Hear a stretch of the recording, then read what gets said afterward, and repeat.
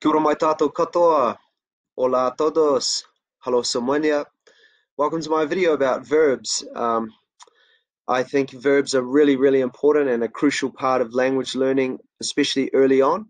Of course, that's stating the obvious to many of you and many of us, but the reason I say it that verbs are particularly important is actually because I think it's common that once we've learned how to introduce ourselves, maybe we've learned how to count, and some other basics of sort of meeting people, a lot of us tend to veer quickly towards nouns, especially because I think it's natural because nouns we can associate with objects and things that we see. So we start to, often we go down this path of learning the words for animals and colors and days of the week, all these sorts of things, which, yeah, they're useful. And in fact, they're sometimes necessary. However, in my experience with language learning and language usage, that verbs are actually a lot more practical and useful and necessary on a daily basis. Why? Because we're talking about what we're doing, all right? It's essentially what we're doing. What are you up to? What have you been doing? What would you like to do? What are you going to do later? What are you doing tomorrow? What are you doing right now? You might be on the phone with somebody.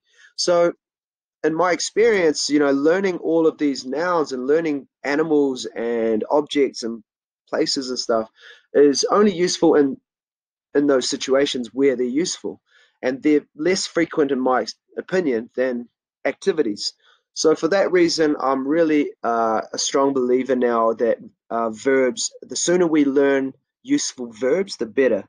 A ridiculous example I can imagine is knowing nouns that are unnecessary is, when you're in a tight situation, when you need help, or let's say you're in the middle of Tokyo and you need to find a bathroom urgently, knowing the Japanese word for chicken or purple or, long wheel truck or whatever, it's not going to help you.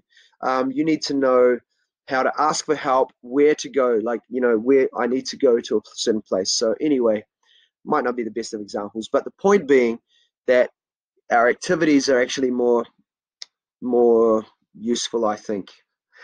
This list of verbs is just from my experience, and you may or may not agree with all of these words. You may think there are some glaringly obvious ones that are missing. You may think there's some on here that are not so important. You will also see that the English word is there at the top, and then underneath it is the Maori word. For those of us in New Zealand speaking Maori, ko e ngā Kupu Mahi. All right, these are the verbs or the action words that go with the English ones. I just encourage you to learn them, learn how to use them and all of the other more technical things of language, but knowing these words is the start. Yeah, so that's what it's about for me, verbs. Now, at the moment, my new language is Spanish, and I know probably a third to half of these in Spanish, but I still need to learn and get more familiar and confident with all of them, because, like I say, from my experience, I know that they'll be useful to me.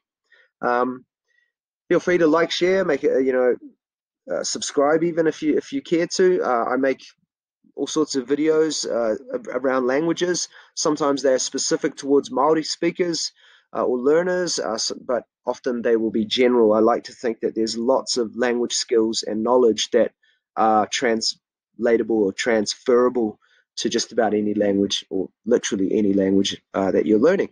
So anyway, thanks for watching. Ka nui te mihi kia koutou, ngā kai whakarongo, ngā kai mā taki taki. Thank you very much and have a great day. Cheers.